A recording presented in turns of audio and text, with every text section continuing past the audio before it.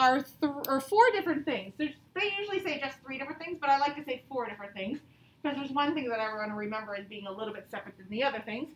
We talk about nouns being a person. We talk about nouns being a place. And we talk about nouns being a thing. And we talk about nouns also being an animal, especially in our Diary of a Spider story. We can remember animals as being something totally separate. Hey, Vanessa, turn your screen back on, hon. So, let's see if we can come up with some nouns that name a person, a place, a thing, or an animal. So I'm going to call on every single person. You don't have to worry about putting your hands up. I'm going to pull some sticks. I'm also going to call on some friends at home. I'm going to call on every person, see if they can tell me a person, a place, a thing, or an animal. I'll start with a person. Valerie, can you give me an example of a person?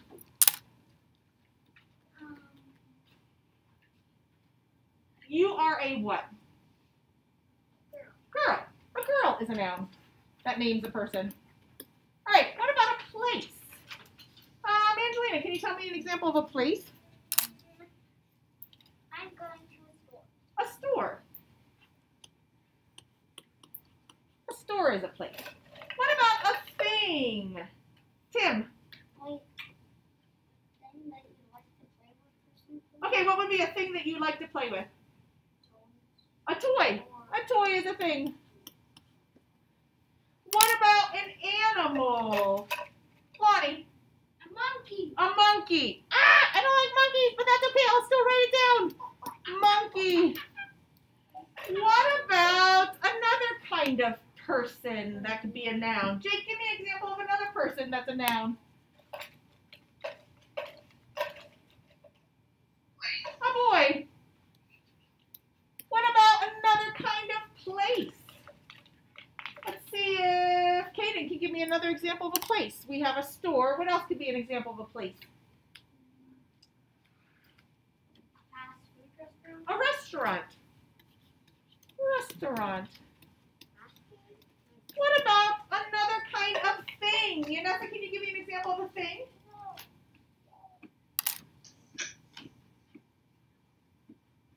What are you sitting on? A chair. A chair is a thing. What about another kind of animal? What's another example of an animal? Kinsey, can you give me an example of an animal?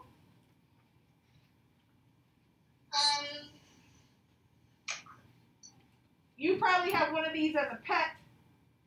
It barks. A dog. A dog is an example of an animal. What about another example of a person? I can't read this name because I'm covering it up, Alina. We have girl, we have boy.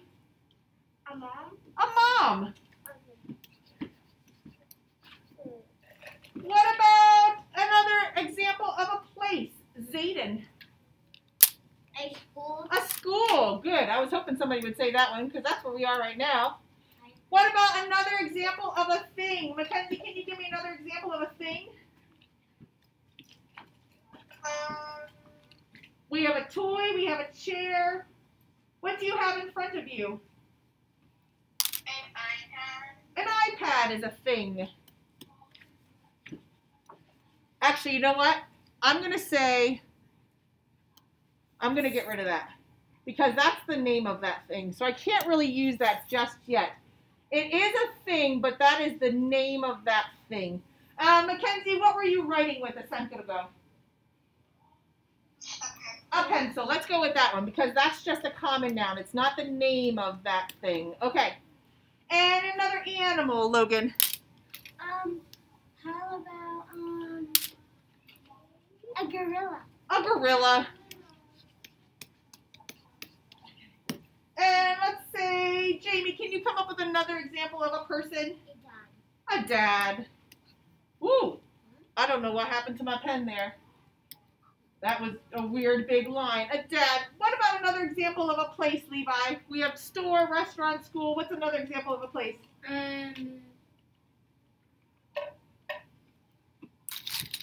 supermarket. Okay, a supermarket is a type of store. So I don't want to put another store up there. A store, restaurant, school. Where else could you go? That's a place. Like on that voting thing? Where could you go if you wanted to go outside? Tell me a place that you could go to outside. Oh, a baseball field. A baseball field, okay? There we go. I could say my book is a thing. I could say a cat is an animal. So there's lots of people, places, things, and animals. These are just any people, places, things, and animals. They are not names of people, places, and things, or animals. So we call them common nouns, just your everyday people, places, and things. Okay? So now we're going to talk about some nouns in our reader's notebook. I'm going to close this out real fast. I want you to go back into your reader's notebook. That's your soft reading book, should still be in front of you. And you want to turn to page 56, I think. It's hard for me to tell with the little letters there. Let me make this a little bit bigger. Yep, 56. 56. It should be almost right where you just were in your reader's notebook because we were just working on page 53. So you should pretty much be almost right there. Now, on page 56, what I would like us to do is we want to just write the noun that names the person, place, or animal in each sentence for numbers 1, 2, 3, and 4. Then it's going to have us switch gears and write the noun that names a place or a thing for 5, 6, 7, and 8. So we'll start with the person and animal part first, and then we'll switch gears and do the place or thing. So, number 1, the sentence says, the girl sees a web. Which word in that sentence names the noun that is a person or an animal? Tim? That is an insect, but I mean not an insect. That is. Tim, listen to my directions and listen to my sentence. What? The sentence says the girl sees a web. What word in that sentence is the noun that names a person or an animal? What word in that sentence names the person or the animal? The sentence says the girl sees a web. What word names the person or the animal? The web is not a person or an animal. What other noun in that sentence could name a person or an animal? The spider is not in our sentence. The sentence says the girl sees a web. What's the other noun in that sentence that can name a person or an animal? Who are we talking about in that sentence? Girl. So for number 1, you want to write the word girl. Right there in your sentence. Write the word girl for number 1. It's right there in your sentence.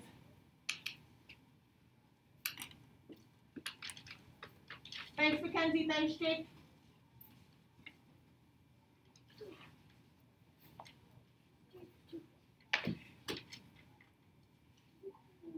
Thanks, Kinsley.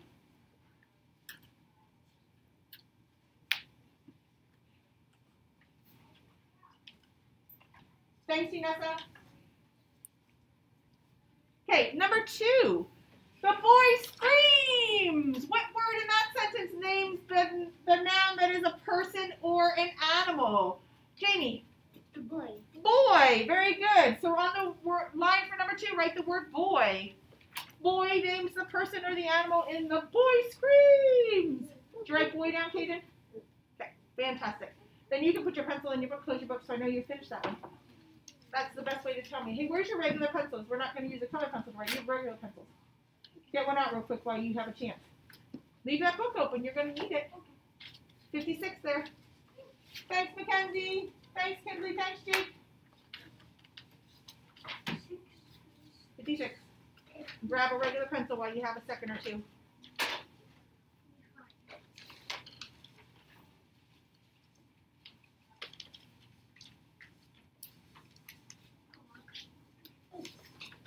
Yep, that'll work a lot better because that way you have an eraser.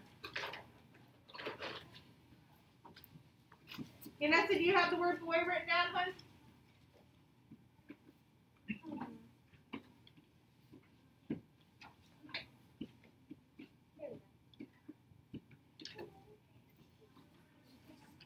Thanks, Inessa. Okay, number 3, the spider scurries away. What word in that sentence names the noun that is a person or an animal? What word in that sentence is the person or the animal, Logan? Spider. Spider. Very good. So for number 3, write the word spider. spider. The spider scurries away. Spider is a noun that names the person or the animal. Thanks, Mackenzie.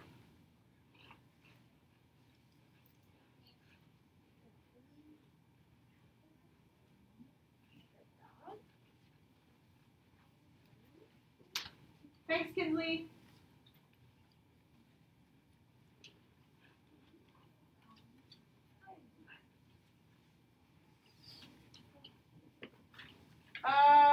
Thanks, Jake. Thanks, Shanessa. All right, and number 4 is a little tricky. The grass tickled the dog.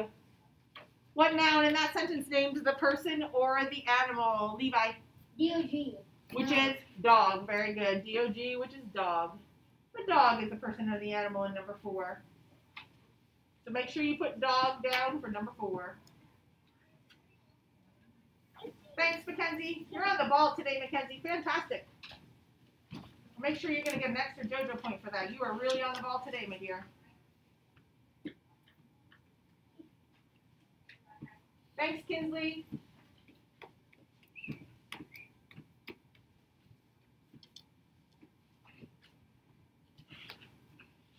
Great, Jake.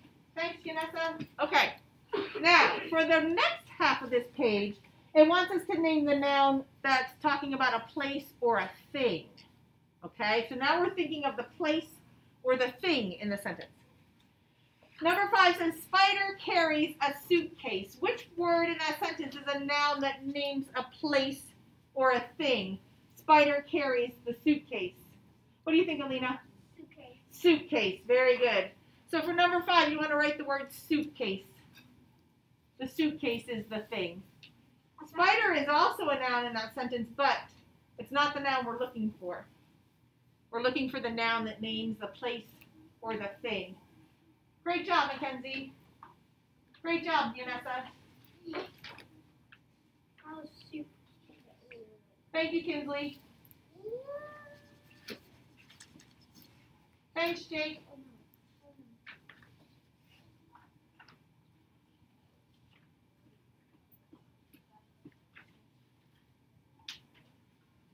Thanks, Yanessa. Okay, number 6. Beetle puts on his hat. What is the noun that names the place or the thing for number 6? Beetle puts on his hat. What's the noun, Angelina? Hat. Hat. Very good. Hat is the thing for number 6. Beetle is also a noun, but we're looking for the thing, hat. Thank you, Mackenzie. Thank you, Kinsley. Thanks, Jake. Ooh, now all my friends are really on the ball this morning. They're really moving along. Good job.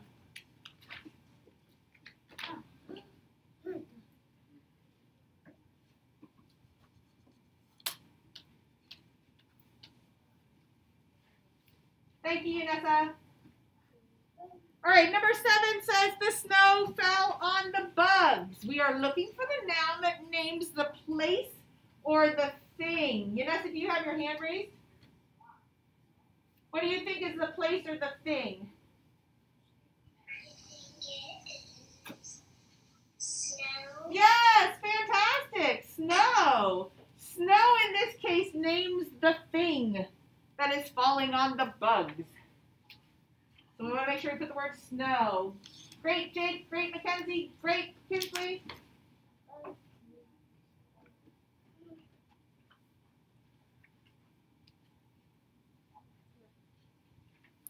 Thank you, Yanessa. Good job. And last but not least, the bugs move inside the garage. What noun names the place or the thing in that sentence? What do you think, Tim? The garage. Very good. Yep, the garage is the place in that sentence. Garage. Or on the show that I watch this one show, she says a garage. Yeah. A garage. It sounds so fancy. Thank you, Jake. Thank you, Kinsley. I'm going to put the car in the garage. The garage. She sounds so fancy. Thank you, Mackenzie.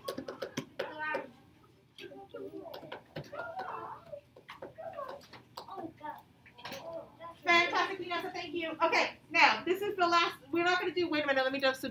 Nope. We are done with our reader's notebook, so we can put that away for now. And the next couple things we're going to do, we're going to review them real quick, and then there are going to be some activities that we're going to work on in Seesaw that go along with them, okay? Because there's some more skills that go along with our story that are on a reader's notebook page that go with it. So we're going to talk some more about hard and soft G. We're going to talk a little bit about cause and effect. We have 2 activities to practice in Seesaw for that. And then I'm going to talk a little bit about context clues, too, because context clues is important. Context clues helps us understand what words mean in the story when the author doesn't just tell us what it means. Yes, Jamie? Oh, okay, I'll help you unhook it in just a second. It'll be okay where it is for right now. I'll help you unhook it in just a second. Let me start with context clues first, okay? Let me find my little video here. Okay, so context clues. Sometimes we're reading a story and we come across a word that we might not understand. It's a big word, maybe it's a word that we're just not sure what it means. We can use those clues in our story, also clues in the pictures, to help us understand what it means. So this video is a little song that we're going to practice with it. Let me go through the commercial real quick, because of course there's a commercial. Grammarly can help. This sentence is grammatically correct, but it's wordy and hard to... There we go. Now I can skip it. Okay. Use the context. It's not so rough. Use your It started without me. Let me back up a little bit here. Here we go. There we go.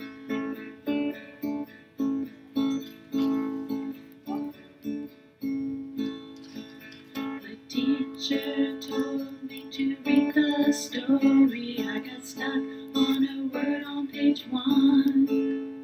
I wasn't sure exactly what to do, but I wasn't. Jimmy, I'll help you with that in a minute. Just leave it. It'll be okay. I'll help you fix it in a minute. My teacher gave me some brilliant advice when she said to read the rest of the stuff. I suddenly understood what that mystery word meant, and I no longer had to feel stuck. It's not so tough. Use the context. All right. Oops. It's not so rough.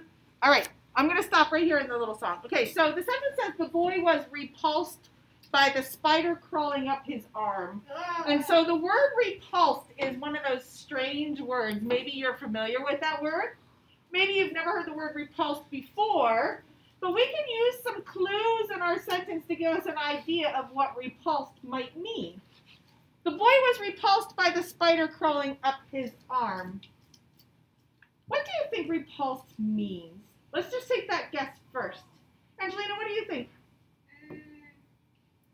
Like, the boy was frightened or shocked that it was on him. Okay, so frightened. I'm going to use your word frightened. I like that word, frightened. So what kind of clues could give us the idea that the boy was frightened?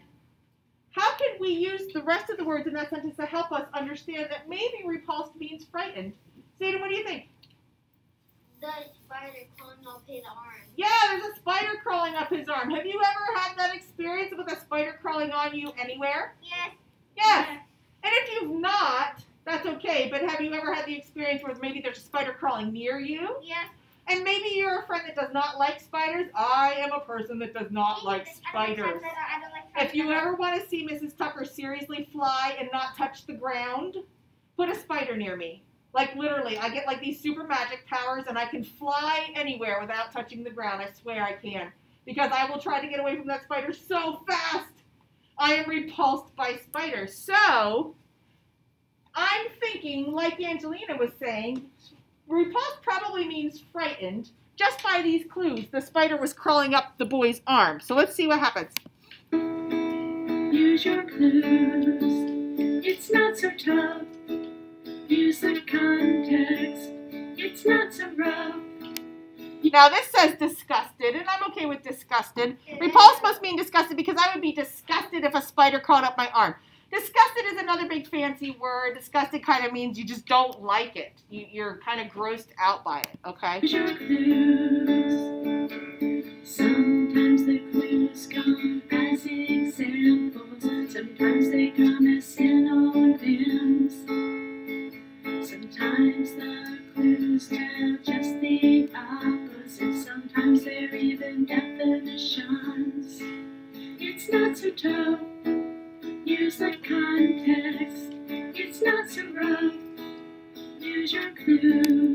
All right, here we go. The next sentence says, put your hand down and just listen, please. The turtle lumbered or walked slowly toward the water. Sometimes the words actually give us the definition of what that fancy word might mean. So they circled the word lumbered. The turtle lumbered or walked slowly toward the water. What do you think lumbered means? Anybody want to make a guess? We don't know. Angelina. Moving slowly? Yeah. How'd you know that, Angelina? Because it said the turtle walked lumberedly, and It says walk slowly right there, didn't it? well, Yeah. So this sentence actually told us what the word meant because it said the turtle lumbered or walked slowly toward the water. So right away we could use those context clues to help us understand what lumbered means. It's not so tough. Use the context. It's not so rough. Lumbered means walk slowly. Use your clue. It's a context clue. Then a word in a sentence simply leaves you hanging, and your knowledge base just isn't enough. When you have to infer beyond the printed page, don't get yourself all in a huff. It's not so tough. Logan. Use the context. It's not so rough. Use your clues. It's not so tough. Use the context. It's not so rough. Use your clues. All right, so we can use those clues to help us better understand what some of those non-common words are. Some of those words that we don't understand are. Okay, now, another thing I want to review today, let me make this one smaller. I'll close this one out. Maybe, maybe not. There we go. Okay, we close this one out. I would like to review cause and effect. Now, we didn't go over this yesterday. We had a little bit of it on our morning work, but we didn't actually do it in class. Cause and effect. Something happens first. And then because that thing happens, something else happens because of it. So, I've always liked to use the example. It's raining outside. It's raining outside is the cause. So when I go outside, I'm going to get wet. I got wet because it was raining outside. So the raining outside part had to happen first for me to get wet, right? Otherwise, I would have stayed perfectly dry. Or yesterday, like I said, it was really hot and sunny outside. I just bought an ice cream cone, had my ice cream cone in my hand, but I was too busy talking. Shocker, Mrs. Tucker talks. Shocker. And all that ice cream melted all over my hand. That was my effect. The cause, what happened first, was really hot outside and I was talking too much. The effect was I got sticky hands because I didn't eat my ice cream fast enough and it melted. I was really disappointed. It was mint chocolate chip. It was my very favorite. This is a little movie called The Birds. There are no words to this movie, but we're going to talk about cause and effect with this movie because I think this is a really good example of cause and effect. Plus, it's really super funny. So, you may have seen it before. If you have, fantastic. It's a short movie. It's a little Pixar movie. Yeah. Let's watch what happens.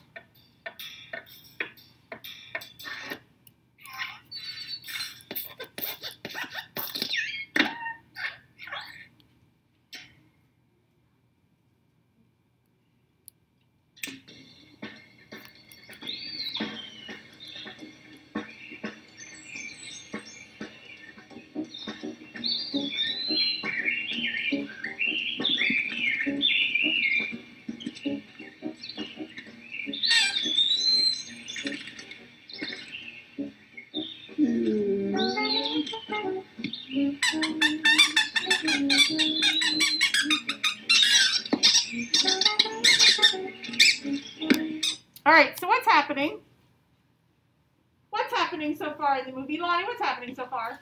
The birds are fighting. The birds are fighting. That's our effect. What happened to make the birds fight? What's the cause?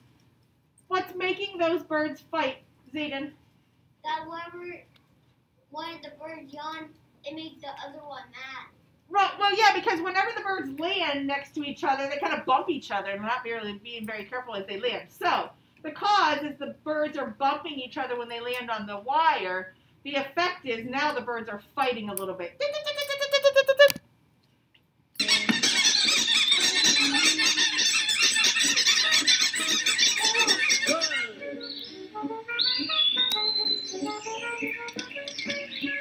All right, what happened? What happened, Jose? They stopped fighting. They stopped fighting. There's our effect. Why did that happen? What caused that to happen? Angelina? Because there was a big bird coming. Yeah, there's a big bird on the end of the line. He went, hey. So the cause was the big bird came and said, hey.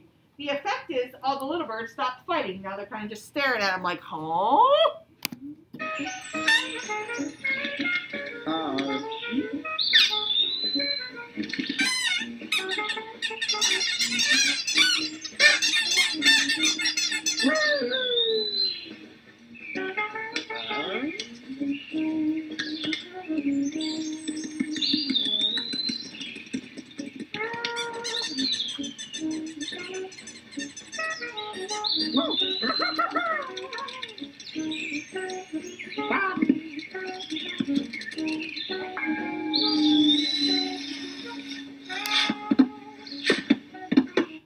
All right, what happened? What happened, Jamie? They fell. The wire. They were too big, and now the wire fell. The wire is falling down, right? It's starting to hang, and all the other birds kind of got smushed together. But why did that happen? What caused that to happen, Levi? Because he was. Derek, feet down, eyes up. He might be very heavy. Right, Big Bird here. I'll call him Big Bird because he's a big bird. Big Bird here came along, right, and landed in the middle of the group of birds.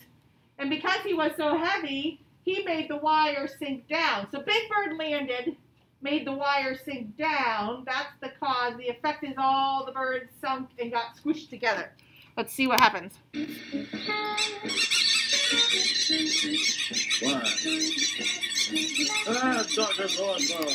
All right, so what's going on here? What's going on now, Zayden?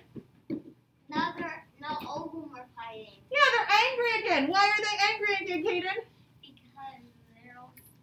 Because they're all squished together. So the cause, the birds got all squished together. The effect is now they're fighting again. Except for Big Bird.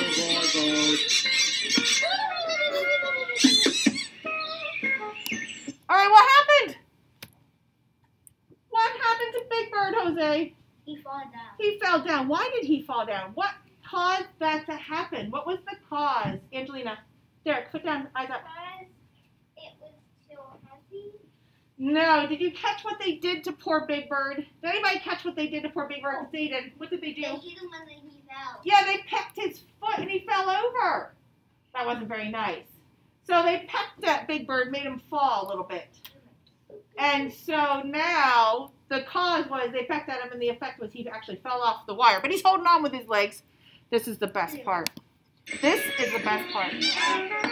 Well, not this part, but right after this. This is kind of mean.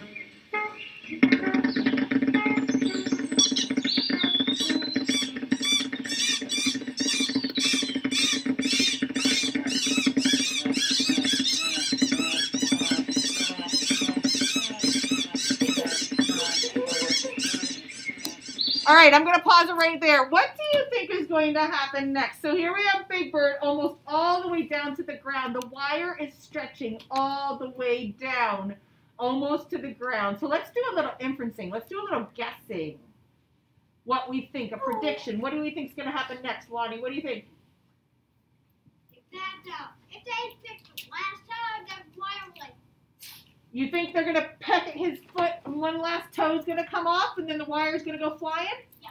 All right, that's our prediction. Let's see what happens.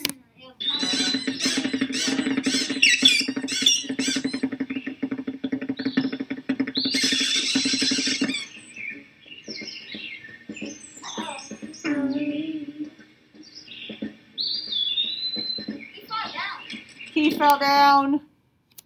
So why did Big Bird fall down? Jose says he fell down. Why did he fall down?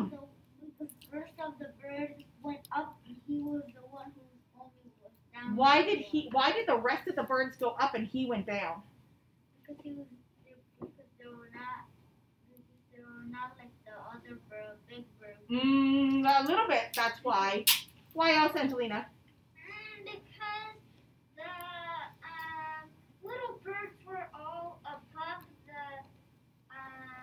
rope, and the big bird was on. Well, what was keeping the wire down to begin with? Jamie, what was keeping the wire down to begin with? Yeah, his one little talon, his one little toe, and he let go. Bink! So, he let go was the cause. Big Bird let go of his last toe. Bink! And what happened? What was the effect when Big Bird let go with his last toe, Levi? All the little birds got sent one to the sky. They flew up into the sky, right? Now watch what happens. This is funny. Look at all those feathers.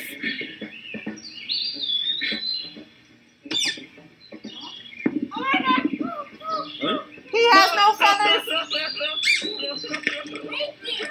He lost his feathers.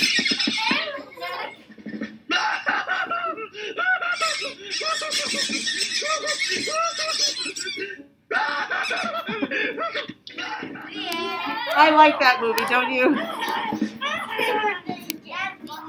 All right.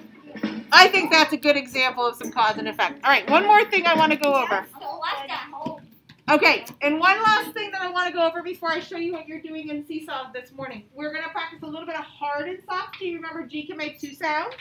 Yeah. G can say g, g, g, g, like G says, it's hard sound. Or it can say j, j, j, like the letter J. What letters have to be right after G for it to make that j, j, j sound? What letters come right after it? Valerie, can you give me one?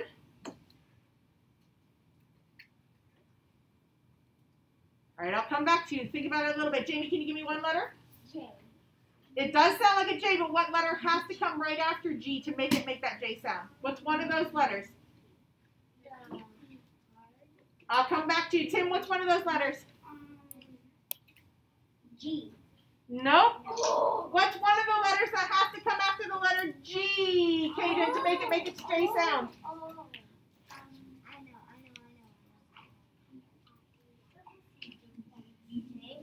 What's one of the letters, Lonnie, that has to come after G to make the soft J sound? J, J, J. E. E. E is one. I is another.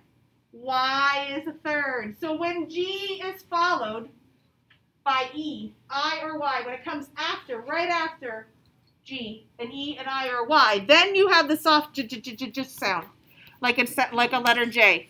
All right, this is a real quick practice of this.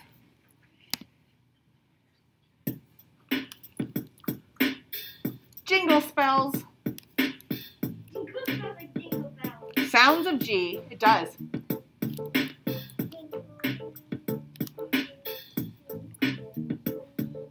G says G, but not before E, I, or Y. G says G, but not before E, I, or Y. G says G, but not before E, I, or Y. You know what I mean, like gallop or green. Mostly, G says G. Wait a minute. What about when G makes the J sound, like in the word gem? What do you mean? Well, let me explain it to you. G says J when it comes before E, I, or Y. G says J when it comes before E, I, or Y. G says J when it comes before E, I, or Y. That's what I meant, like gymnast or chant. Hey, Sometimes G says J. Okay. All right, so G will make the G sound, but not before E, I, or Y. All right, let me show you real quick what you're going to be doing in Seesaw in just a little bit. Let me change my screens here. Let me close this out. Open up our Seesaw real fast.